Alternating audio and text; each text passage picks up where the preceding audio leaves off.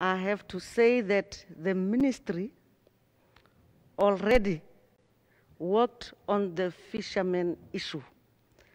The Ministry of Fisheries and Marine Resources was in negotiations with the companies that are willing to take up these fishermen.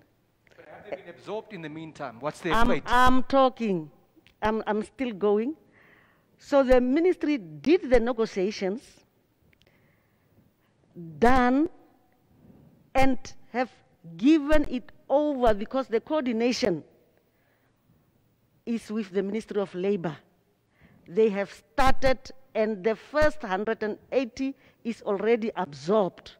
So they are still continuing with taking up the others. So that process is ongoing. Do we know how many of the others are saying that 180 have been absorbed thus far?